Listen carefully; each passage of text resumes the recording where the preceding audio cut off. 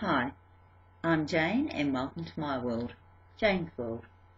First of all, a huge apology to my fans tonight for the video I posted the other day. I actually deleted it. Not that I've got any fans, but I do apologise for that, and I guess you could say I'm human and I'm just me, and that's all I can be. I can't pretend to be anyone else.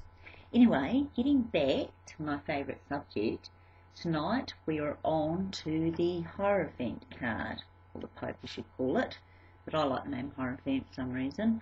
And there could be a lot of meanings to this. This is my friend who actually inspired me to make the deck, and I actually completed it because of her. It's one of the few things in my life I've ever completed. It took me 3.5 years, but for her I did it.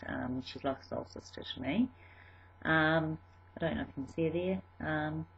She has been a teacher and a friend for many years now, and I guess you could say that's the crux of the card's meaning.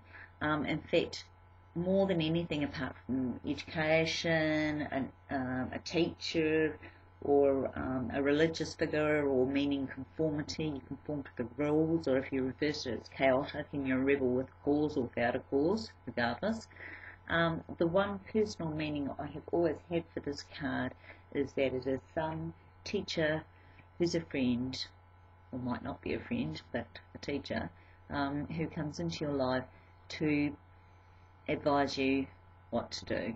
Even if sometimes you don't want to hear what they've got to say, be pretty damn sure if they're a soul sister or a soul brother or a soul friend, they're pretty accurate and their advice is usually right. So take heed and listen to it, because I always take heed of the advice of my friends. That's what I do.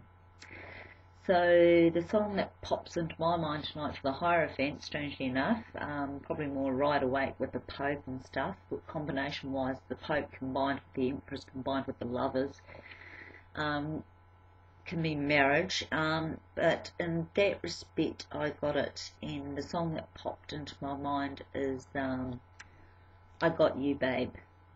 I think it's Sonny and Cher somewhere. Yeah, Sonny and Cher. I got you babe. Anyway, that's it for me tonight. I hope you enjoy this course as much as I am. Signing off, Jane.